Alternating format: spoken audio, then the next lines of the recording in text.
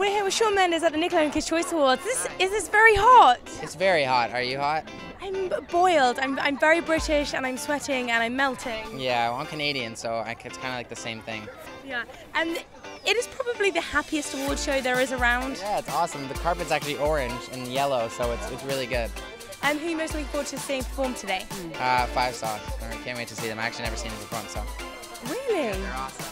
Talking about boy bands, obviously the really sad news about Zayn this week. How did you react to that? I think I completely understand where he's coming from. I think it's his decision and it's his life, and I don't think he's selfish for it at all. I could see how it got a little overwhelming for him, and he felt like he just wanted to be a regular teenager again, or a regular person again. So I could see that. Talking about being happy, what are the other things that make you feel uber happy? Uber happy? Music. I like music and fans. And orange red carpets.